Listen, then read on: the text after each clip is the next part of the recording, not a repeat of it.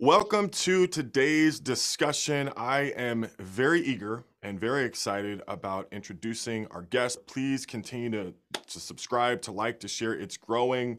I have been amazed at how you all have consumed the content. And it is a privilege. It really is a privilege to be able to put out content out there that's helpful and useful for people.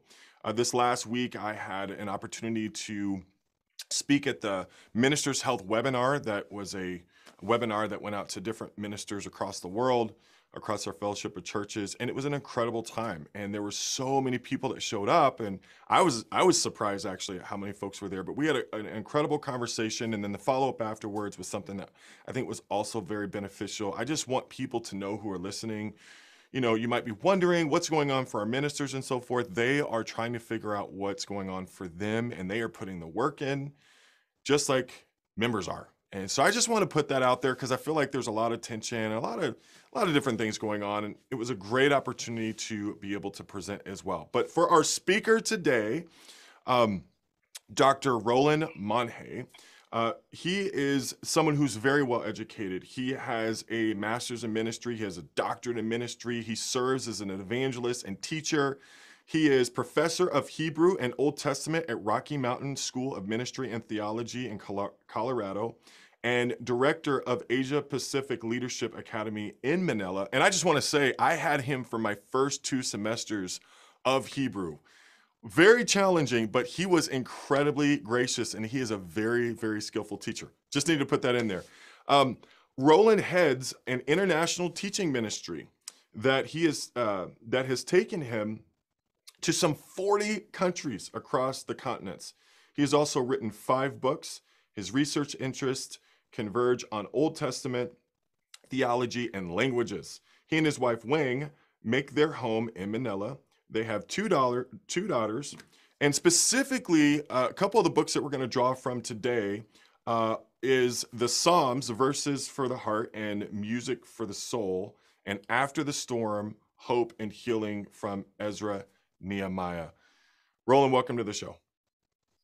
Thanks, Kyle. Thanks for the invitation. It's a pleasure to be here.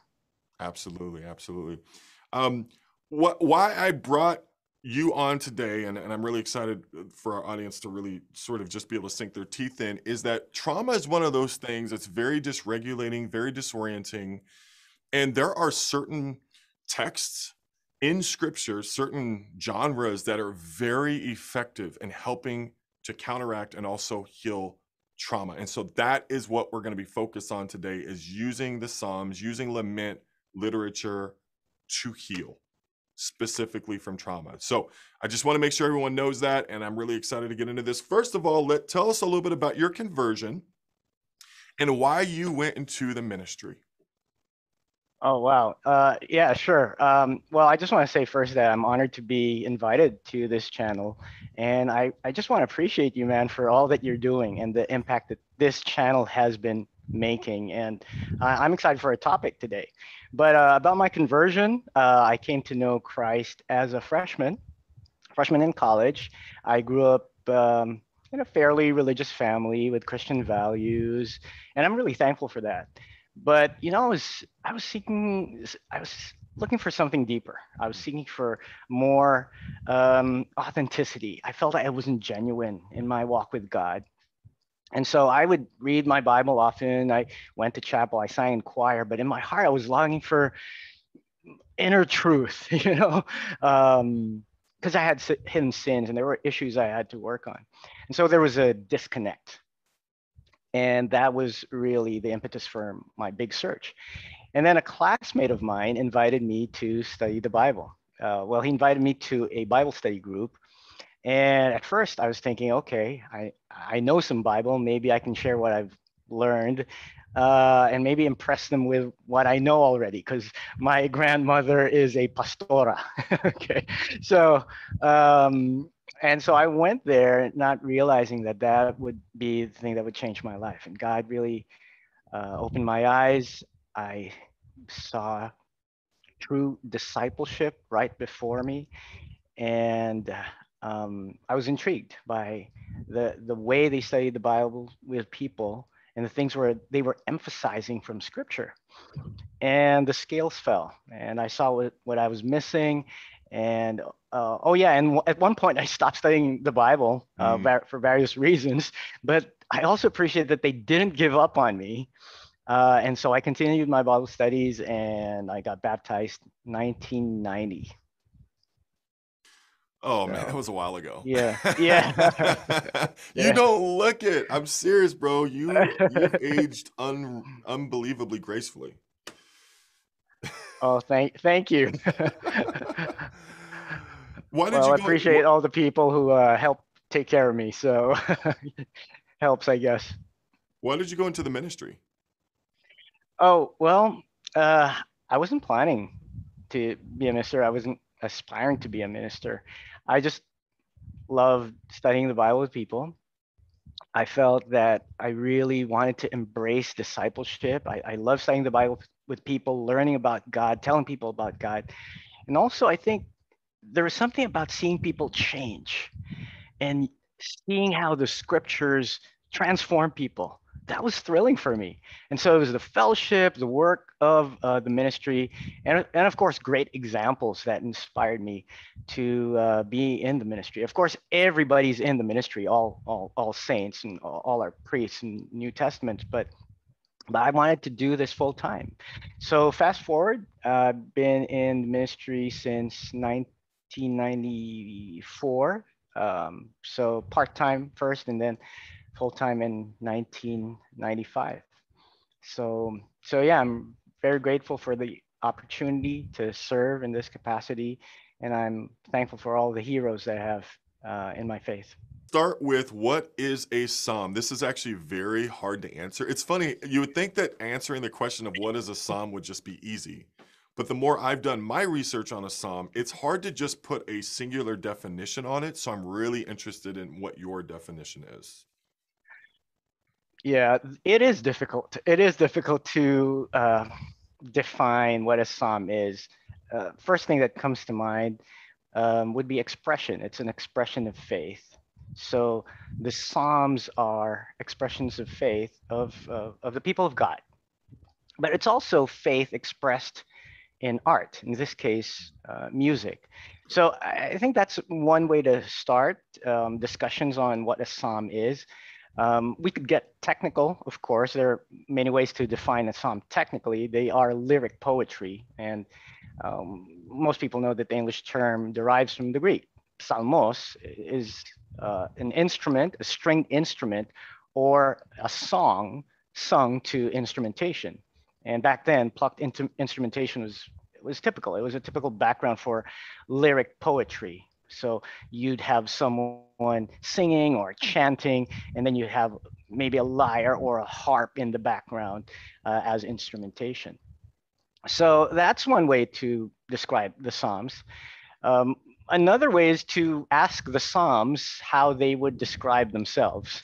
So Mm. they describe themselves as songs. The Hebrew word is shir. They consider themselves, or they describe themselves as songs. They're also poems, mizmor, from Zamar, and that's another way they describe themselves. So I think that would be a main category. They're songs.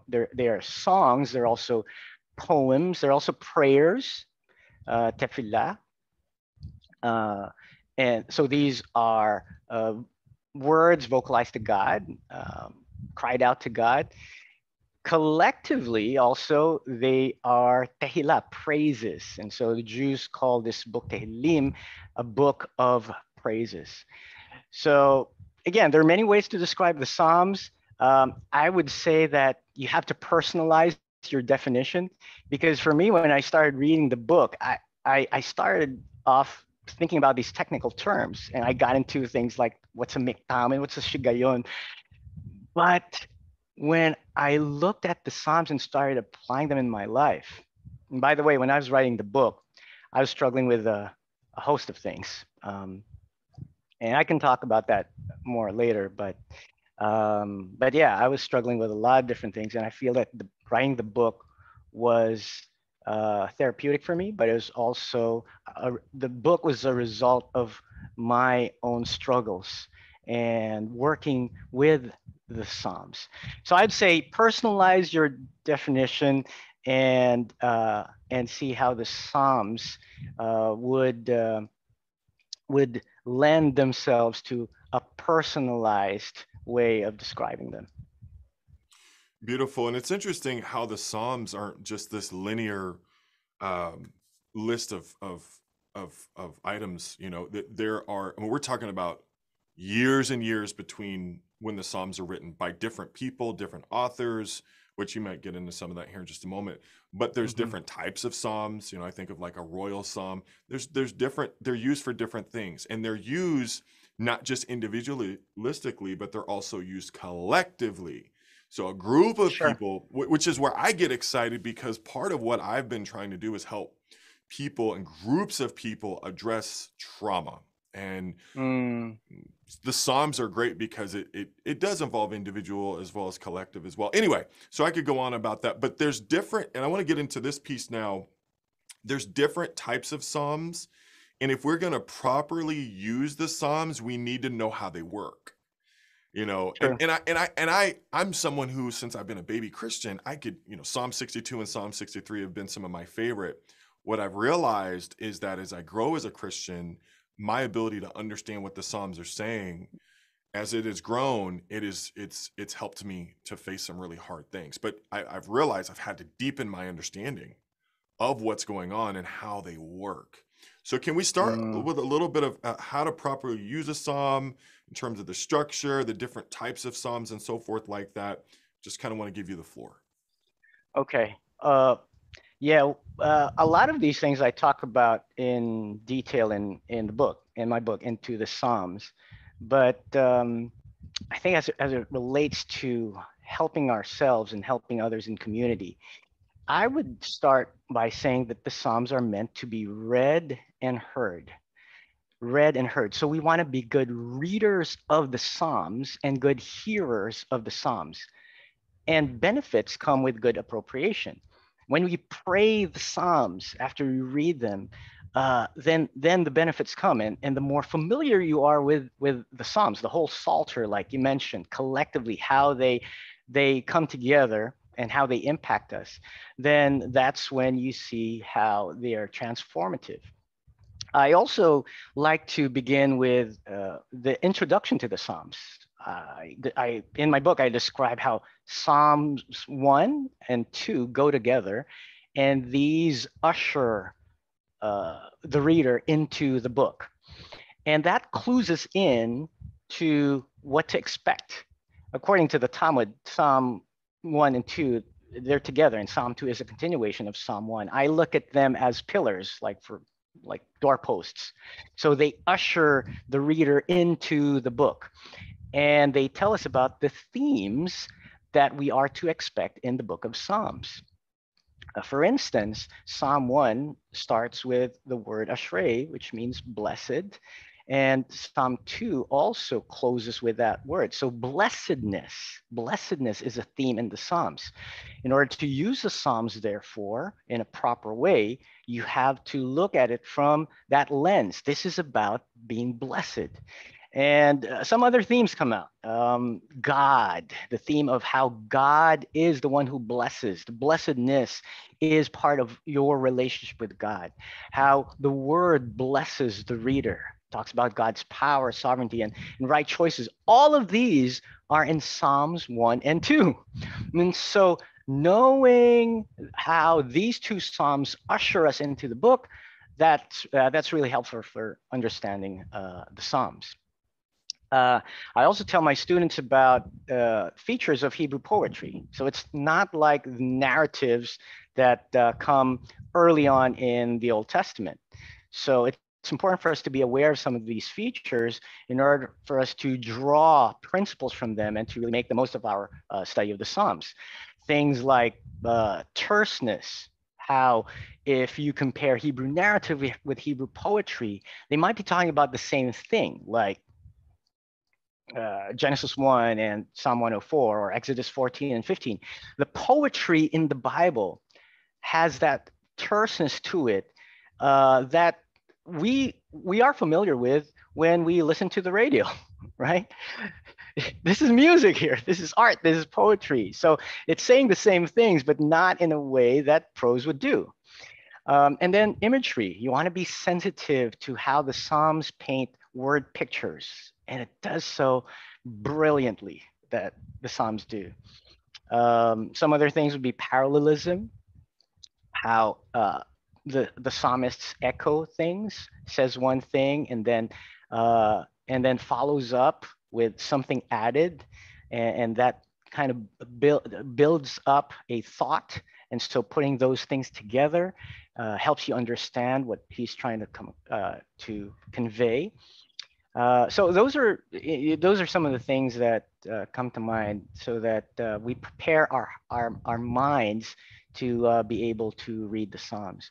John Calvin wrote a lot about Psalms, and to some degree, he had it right. You look at the Psalms at face value first. You see them as literature.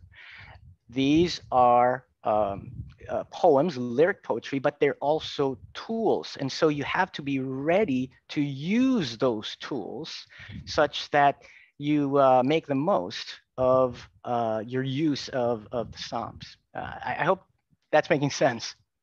That's perfect. I love that you talk about using the Psalms, and they are meant to. So let me just recap. Something that really stuck out to me is they're meant to be Sure. read and heard. Love that. Mm-hmm. Because a public reading of scripture is something that, at least in our Western context, we've kind of gotten away from. And as far as people standing, like, it was a big deal in the Old Testament when God's word was read. It was an event, and it Sure. was used to create community. It was used to create some cohesion. And so that idea of being read and being heard, I also like kind of the implications of this when we're reading in our personal devotional times, is we need to read it aloud. There's something that activates the Mm, text when we use our voice, when we use our, dare I say, our ruach to, our spirit, our wind, our breath breath. Mm-hmm. to really activate it. There's something powerful about that. I think sometimes when I read the Psalms, I can just read it to myself. But if I'm honest, I think there is a difference from when I read it to myself versus read it out loud. There's something in, I start to resonate with it a bit more. So anyway, I love that piece. Mm, And then I really like the idea that the Psalms are meant to be used. And then the mm, next question is used for what? So this gets mm. into the different types of Psalms. What kinds of things are the Psalms used for? Okay. Well, you mentioned structure, and then you mentioned use. Yes. Those things go together. Okay. Okay. Teach First, I us. want to say a little bit something about the structure. So there's structure in the book of Psalms. So I talk about that in my book. There are 5 books, of course, in the book of Psalms, and then there's a way that the Psalms are arranged such that they evoke emotion and they tell a story. And we can talk about that more later. But there's also structure within the individual psalms, just like songs today.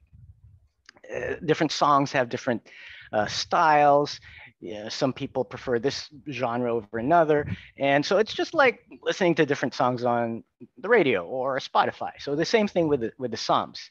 Now, structure relates to function.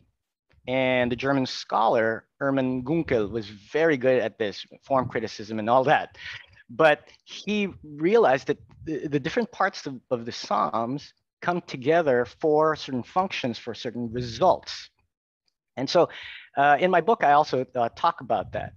Now, there are different types of Psalms, but we want to be careful about thinking about structure too much that we forget about the overall effect of the Psalms. You know what I'm saying? So, like Bruce Waltke, one time he was talking about the structure of the Psalms, but he said, I hesitate to do this, like pick a Psalm apart, to the different the different strophes, because it would be like a botanist picking apart a flower in order to understand it. So yes, we have to discuss structure. We have to look at how the different parts of the psalm come together, but also we have to keep in mind that the psalmist intended for the psalm to be received as a whole. See, so I just want to put that in because we don't want to be engaged too much in the form that we forget about the overall impact. But anyway, we talked about the different types, right? And we mentioned the different types.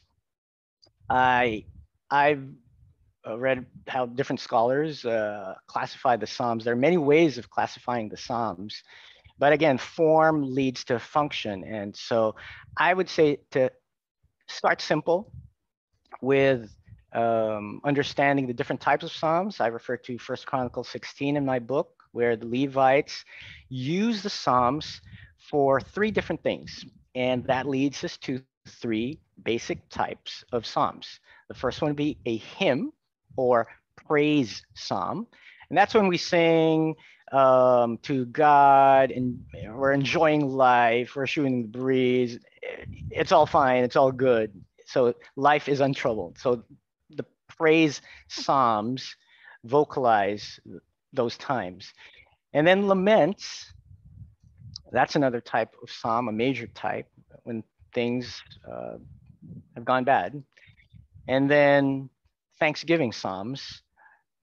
And these would be Psalms that are sung when God has answered your prayers. So those would be three main types of Psalms. I like putting them in those basic categories first.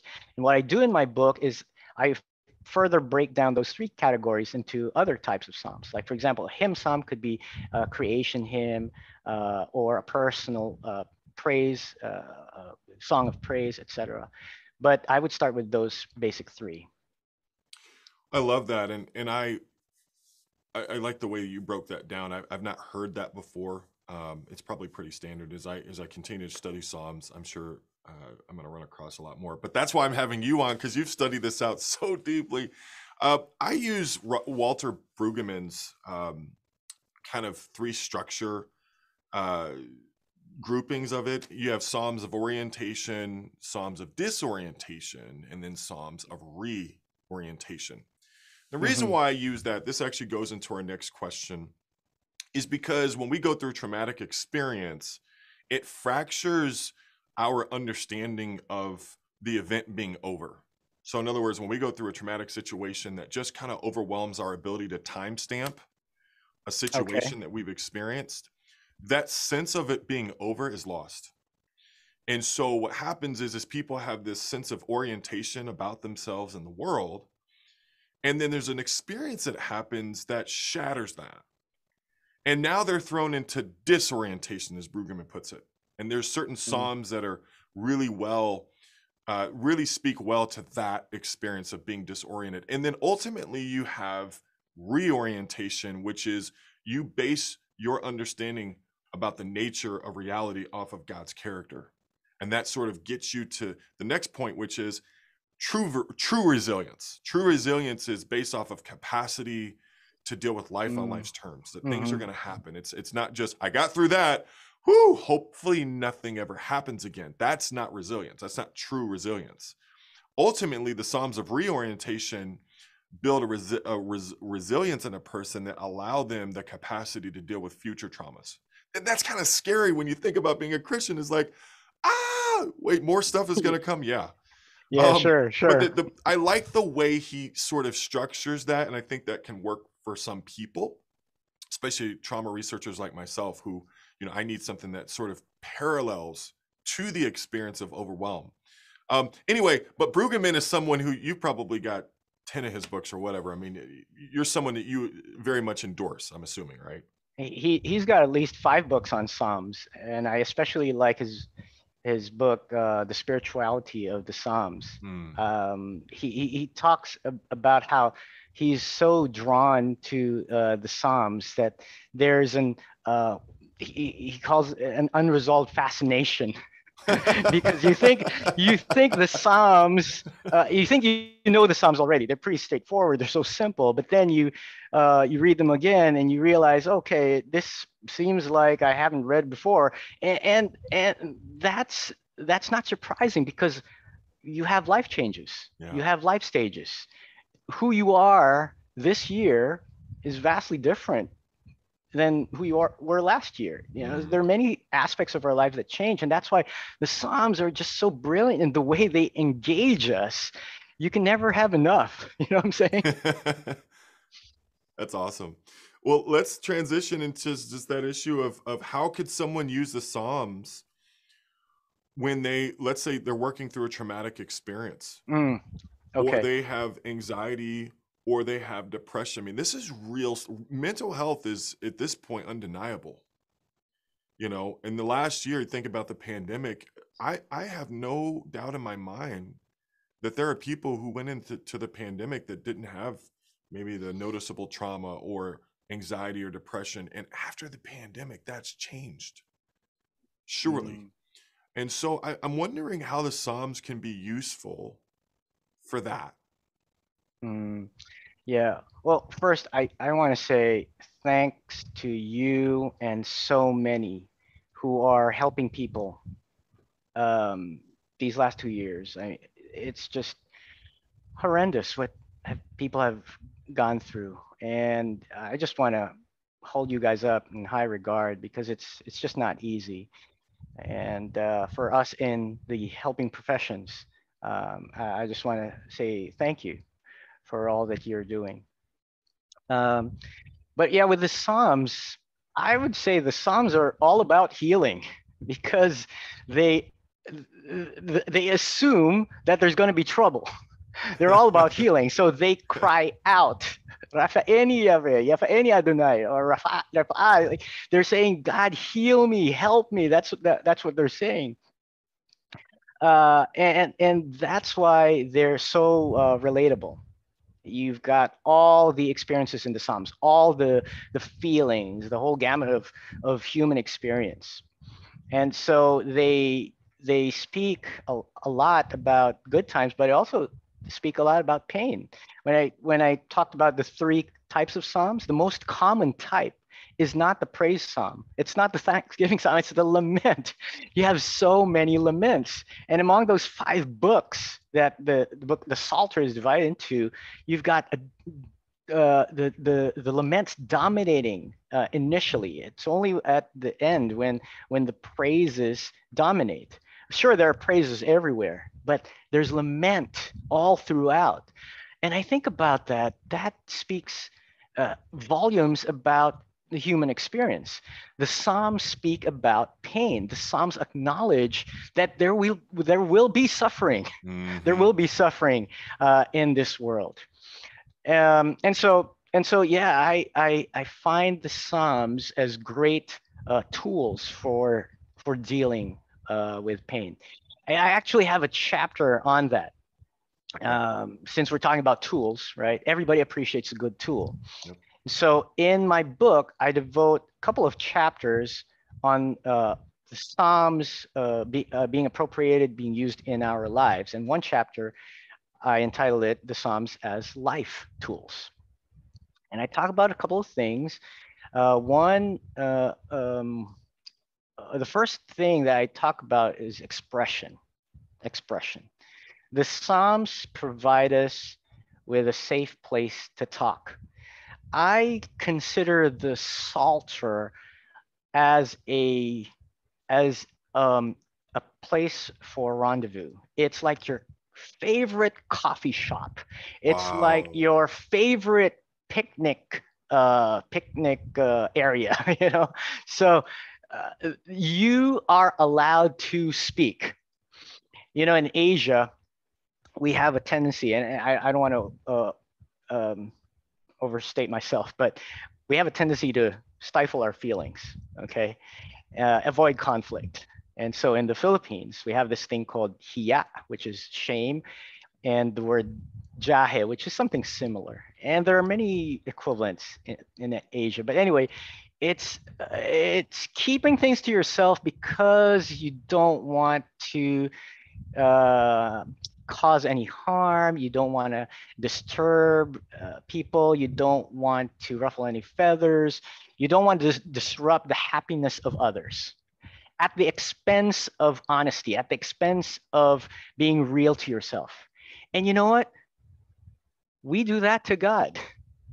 Sad to say. Wow. So many elements of what I just talked about, right? The way we stifle our feelings, we stuff them in, and I know that has different parallels in different cultures, right? And so we keep things in, we don't vent those feelings, and we think everything's okay. But the relationship isn't what it's supposed to be if we don't say what we need to say. So I think we do that to God. We don't want to offend God. We're walking on eggshells with God. And so we distance ourselves emotionally. So the Psalms help us express. Eugene Peterson talks about in one of his books, he says, we've grown accustomed to talking about God rather than talking to God. You see what Oof. I'm saying?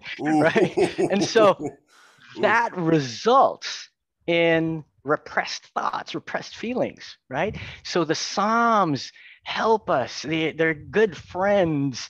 That help us to express. And you see, God knows what's going on anyway, right? You can't hide from God what's happening to you. So might as well bring it up. Might as well say it. And so for me, I had to learn this. I'm not good at this. And I realized when I was studying at the Psalms, I go, wow, I've been dishonest in my prayers. I've been insecure in my prayers. I think too much. I overthink even in my prayers. But God is ready to listen to all those prayers. He's going to take it in, and he can take it, right? So that was something that really healed me because maybe there's a good time to share about what happened. I had a seizure. See, I had a seizure first time as an adult to have a seizure. We were serving in one of the islands, and I lost consciousness suddenly. Uh, well, I did have a fever the night before. I lost consciousness, and then my eyes rolled back, and didn't remember anything. So there are different tests. I stayed in the hospital a week or so, I think. But anyway, the results came back, and they said it's um, idiopathic. So um, tests were inconclusive.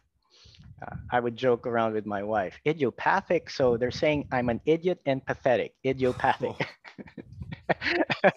Oh, But wow. anyway. What a sense of humor. But anyway, a lot of tears there, and so I started writing the book before that happened, and you can imagine I was struggling with all these different things, but really learned to pray the Psalms, and I'm still learning, but I really believe it results in a lot of people a wider emotional bandwidth to deal with the things that happen in our lives. So that's the first thing that I talk about in my book is expression. Um, and related to that is catharsis. Okay, the Psalms give voice to the things that we can't say, or these inner feelings, the latent feelings, and you know how the Bible talks about people being or having layers to us, right? The things run deep. So catharsis is crucial for transformation. Catharsis paves the way for insight, and then from insight comes transformation. And so again, this all goes back to how honest prayers can help. So maybe we can talk about that for now. Yeah, I really appreciate what you just shared. I feel moved.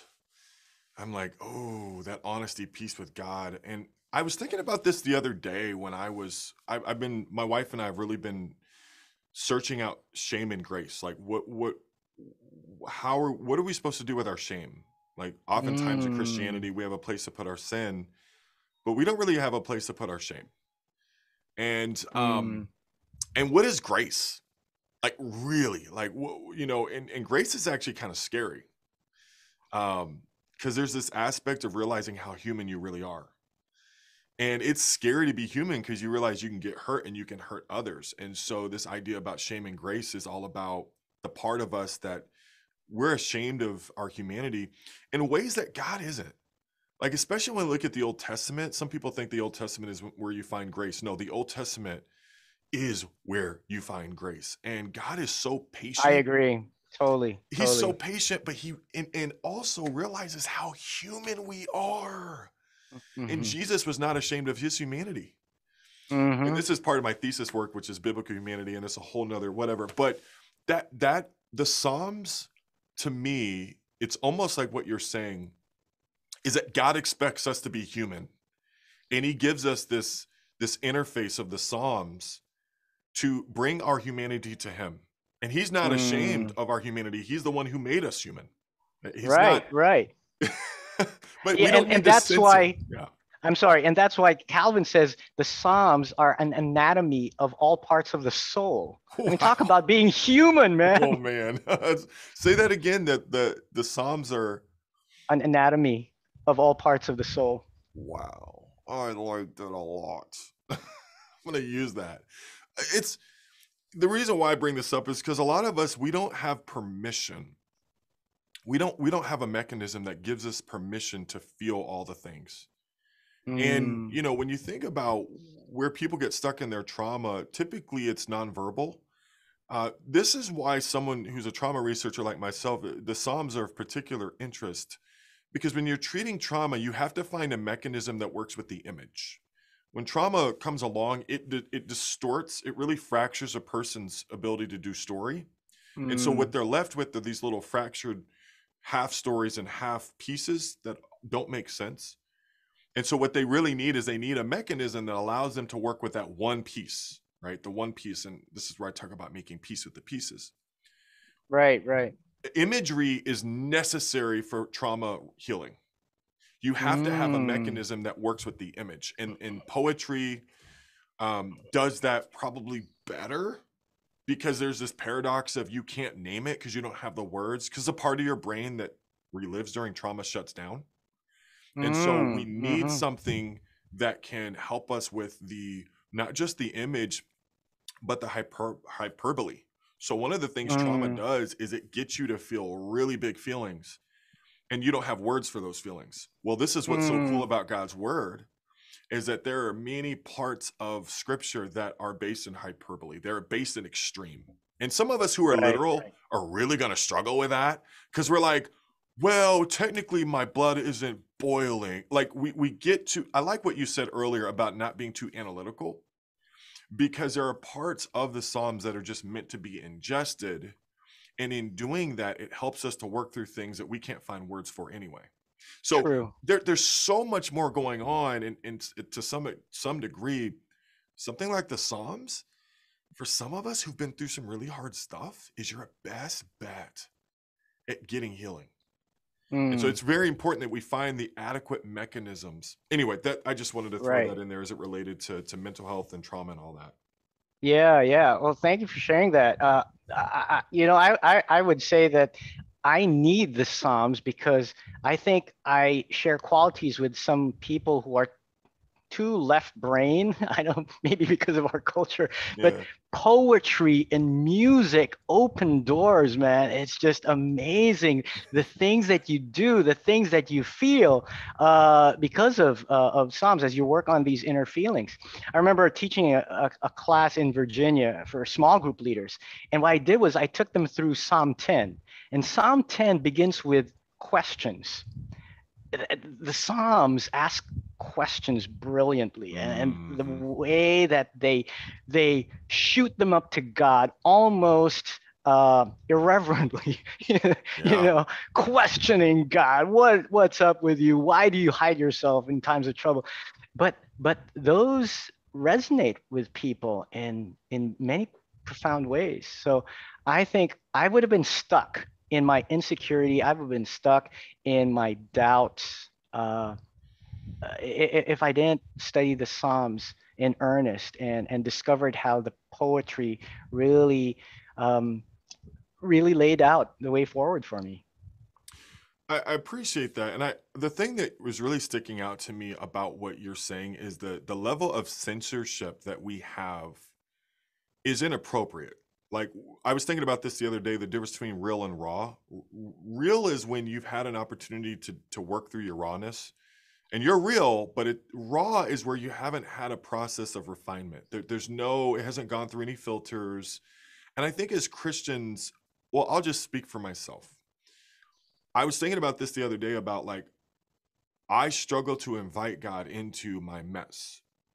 Like if Mm, there's an area where I feel like, either I'm angry or whatever it is, like I'm struggling with, I feel like I need to do some sort of sanitation before I invite God into it, because there's part of me that feels like, well, God is so holy, he needs me to get myself together before he I need to clean up the house before I invite God in over for coffee. And the mm, truth is, and I'm struggling with this still, I really am, bro, is that I could invite God into, if let's say I was having a lustful moment or I was having a moment of hatred, I could invite God into the epitome of that moment. That's what the cross is. The cross is literally mm, mm, inviting God into the ultimate mess.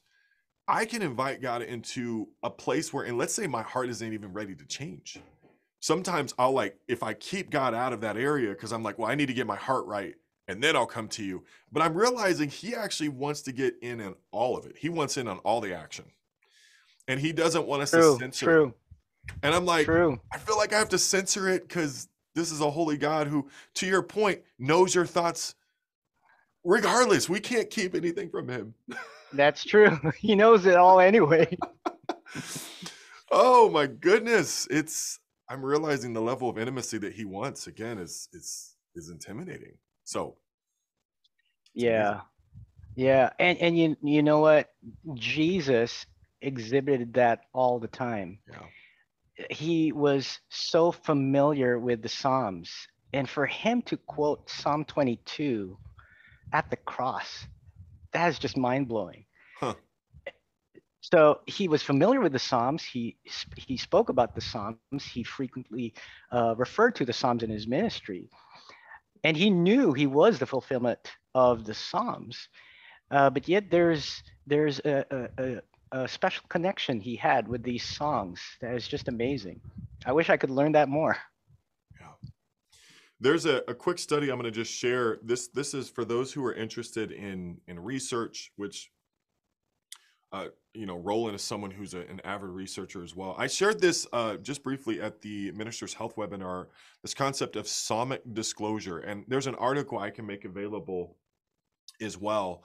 But this idea of psalmic disclosure is this process wherein you take a psalm, you study it, and you have some biblical literacy, kind of like, Roland's talking about here. And there's a couple of things that they found is they worked in this study where it was Zulu youth participants studying Psalm 3 and 13. So long story short, there were certain repetitions, metaphors, mood, rhetorical questions. You were just talking about that, complaints, expressions Mm-hmm. of trust, praise, and hope. And they educated them a little bit, just a little bit, on how the Psalms work. And then what they found was that there was a connection between when you teach somebody how a psalm works, then how it's their turn to write their psalm, they will employ that same structure and it'll come over. And the reason why that's healthy is because we want to have some biblical literacy. In other words, when we apply Sure. something now, we want to make sure that it was applied, that it matches how it was applied then. We can't do that exactly, but we can't make something mean now what it never meant then, right? You think Sure. about Gordon Fee. True. So there's that piece, but what they had them do is they had them write their own psalms, and what they found is everything you're saying, literally everything you're saying, Roland, I think is kind of what they found, is that the psalms provided witnessing power for Mm-hmm. people.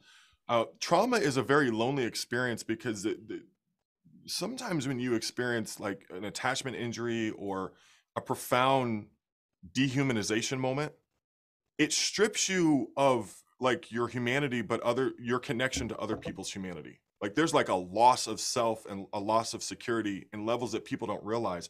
But the texts allow for our experience to be witnessed to. And then it also gives people the certainty of being heard. I think One of the hardest things when we go Mm, through really hard things is that we don't know if we just need to be heard.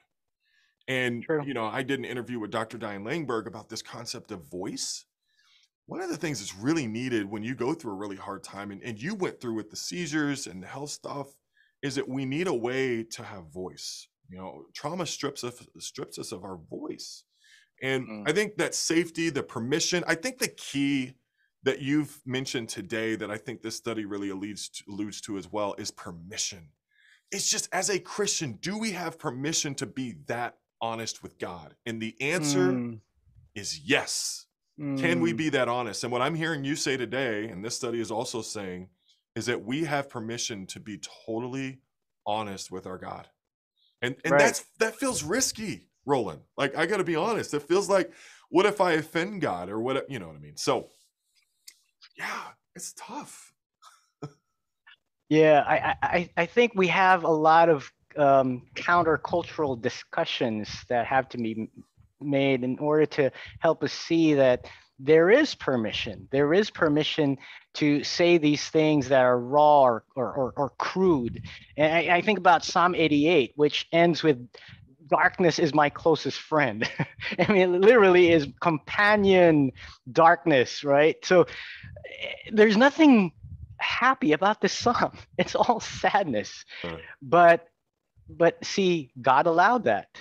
God allowed many laments. Majority of the psalms to be laments, and so Psalm 88, and maybe a close second. If Psalm 88 is the saddest song, close second would be Psalm 39. But if there's anything that is positive in such sad poems, it's the fact that it mentions God by saying you, which is it could be a Hebrew pronoun, an independent pronoun, or a connected pronoun, but that's the only thing positive. You allow me to verbalize this. You allow me to tell you how I feel. You allow me, you accept me. You're my God no matter what. And while I'm here, you're still my God. real quickly, what are some examples of how we can use the Psalms to better understand the New Testament? You had mentioned Psalms 1 and 2. I think Psalms 10 is used in the Psalms 8, I think, is used in the New Testament. Anyway, you help me to A lot of understand. You help us Psalms. to A lot understand. of Psalms. Yeah. Share a little bit about how the Psalms can help us to understand the New Testament better. Yeah, well, we talked about story already. We have to see that the New Testament church is a continuation of the story. And so from Malachi to Matthew, we want to be sensitive to the story that's going on and how Jesus is the fulfillment and the focus of that story. But, well, we can talk about this on many different levels. Of course, the Psalms are part of Jewish literature, and Jesus used the Psalms in his ministry, and so does Paul and the other New Testament writers. So one thing I like about the book of Psalms is it's very much quoted. Quoted. It is the most quoted Old Testament book in the New Testament. Now, there's a little debate on whether it's Isaiah or Psalms, particularly with, if is it a direct quote or an allusion. But you want to look at the use of Psalms in the Gospels, like how Jesus used the Psalms. He talked about the kingdom using the Psalms. He talked about himself using the Psalms. And as resurrection, he says that Psalms speak about me. Paul, same thing, right? He used the Psalms quite often to make different points. He used Psalms quite a bit in Romans. Hebrews is a running commentary on Old Testament passages, including Psalms. So those are some things that you might want to study on your own. So you can have a deeper understanding of how the Psalms figure in New Testament theology. Personally, I really like looking at how the Psalms look forward to Jesus. They help us understand Jesus more because, um, well, they all prefigure in many ways Jesus, and I have a whole chapter on that in my book. how the Psalms point us to Jesus, different aspects of his life, his person, his ministry. You also want to look at Jesus and his ministry, his role as a continuation of David. David is a type or prefigure of Jesus. And actually, all the Psalms, I already mentioned this, point to Jesus because you see, the Psalms yearn for something that they know is not there yet. I forget which author said that the Psalms have theological sighs. They're like sighing. They're anticipating something that's not there yet, and that's Jesus. Okay, so when you read the Psalms, you get a better understanding of Jesus and therefore also what we have in Jesus. You understand how Jesus worked through the different things in his life by studying out how Jesus used the Psalms, but also how all of the Psalms point to this person, the Messiah, who is the fulfillment of the Psalms. I appreciate you connecting those two because a lot of folks, we really struggle with the connection between the testaments. I think of like if you were to take a year to read a Bible, you wouldn't. So you started in January, you wouldn't get to the New Testament until October. Like, and not only that is it just voluminous. We struggle to make the connections between the covenants and between the testaments, and so I love that you're speaking into that. I really would encourage people to make more of those connections because it's integrated, right? Integration is True. the both and I think that's has some unlocking power. Um, I want you to tell us a little bit about your two books that I'm really excited about reading, and I Mm-hmm. also am excited about recommending. So I named two books that you had. If there's more you want to recommend as well, can you just tell us about your two books that you've been referencing through this presentation today? Okay, yeah. So yeah, into the Psalms. I'm not sure if you can see this. Yep. Yeah, there you go. Yeah, into the There. Psalms. So I begin with helping the readers understand their world. So the first part is into their world. And the second part is into their message. So you want to get into the historical background, context of the Psalms, and then what did they say? So I talk about extensive themes in the Psalms, including how Jesus figures in the Psalms, and then into our lives. That's the third part. So into their world, into their message, into our lives, and that's when I talk about the Psalms as life tools, and that's also where I talk about things like I mentioned, expression. I talk about meditation, how the Psalms are useful for meditation. Psalm 77 being a great example of that. I think mindfulness is also related to meditation, becoming self-aware. I talk about forgiveness as well in that section, how we can work through these painful experiences and how the Psalms provide a pathway for healing, allowing us to forgive, particularly because the Psalms tell us that we don't sweep things under the rug. When something wrong was done to you, you got to say it's wrong. Hmm. Wrong was done, harm was done. And that opens doors or prepares our hearts for forgiveness. I also talk about forgiveness as being something more about our relationship with God.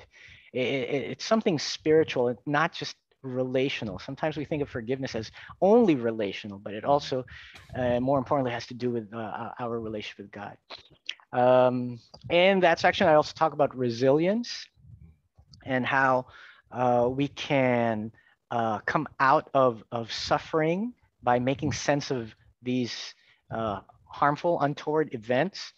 And that was actually a chapter that I felt I very much needed because you know how suffering comes. You have the event of the suffering, the untoward situation or event, and then how you treat yourself also Mm. brings suffering. And my tendency is to ad harm, self-inflicted pain.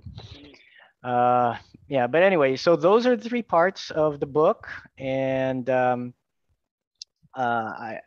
also use this as one of the textbooks in my course on interpreting the Psalms at Rocky Mountain.